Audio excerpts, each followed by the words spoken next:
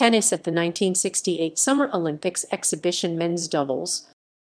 Since the 1968 Summer Olympics did not feature tennis as an official sport, two unofficial tournaments were held during the Games, a demonstration tournament and an exhibition tournament.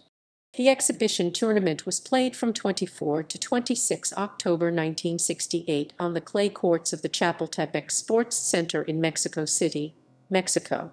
All matches were played at best-of-3 sets.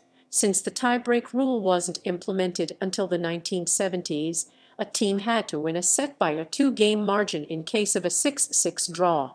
Due to the short length of the tournament, no third-place match was played, and both semifinal losers received bronze medals.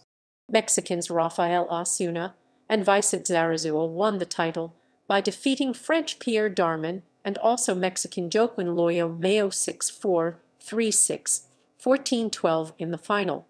Ecuatorian Pancho Guzmán and Soviet Teimuraz Kakulia, alongside also Soviets Vladimir Korotkov and Anatoli Volkov, have won bronze medals.